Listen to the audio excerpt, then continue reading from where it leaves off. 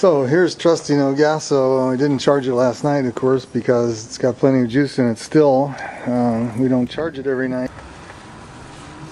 So okay, so what if I do need electric? Suppose I forgot to charge up, and I didn't charge up enough, and all of a sudden I have to go someplace. Well, there's electricity everywhere.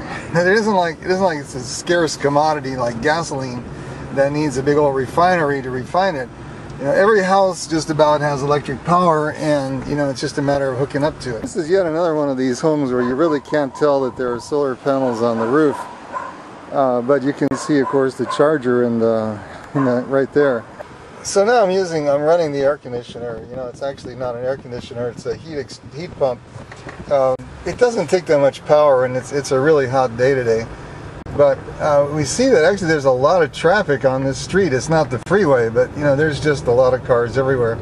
And don't forget, wherever there are cars, there's auto exhaust, and wherever there's auto exhaust, there's noxious fumes, and there's acid, sulfurous acid, nitric acid, and carbon monoxide, and other additives that go in gasoline. Wherever there are cars, and this stuff comes, wherever it comes out of the cars, it blows downwind, it sits where it is, and it doesn't disappear, so maybe you don't see it. Maybe the wind carries it away to someplace else, but cars someplace else carry it to where you are. These panels are somewhat invisible, but you can still see them, and I think people should be happy when they can see them, because you should be proud that you're actually powering 5 or 10 of your neighbors.